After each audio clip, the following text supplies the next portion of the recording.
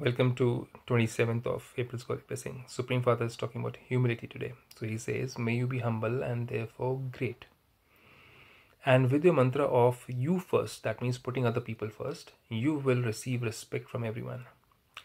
Constantly remember this great mantra. Those who are humble are great in every way. To say you first is the basis of receiving respect from everyone. Constantly keep this mantra with you in the form of a blessing and become great. By being sustained with blessings, you will be able to fly to your destination. When you do not use your blessings, you have to work hard. Now, in this blessing, Supreme Father is telling us to use the mantra of you first, to become humble and put others first. And if you don't use this mantra, then obviously we'll have to work hard. If you continue to be sustained with blessings and you continue to use your blessings in the task, any hard work will finish and you will then continue to experience constant success and contentment.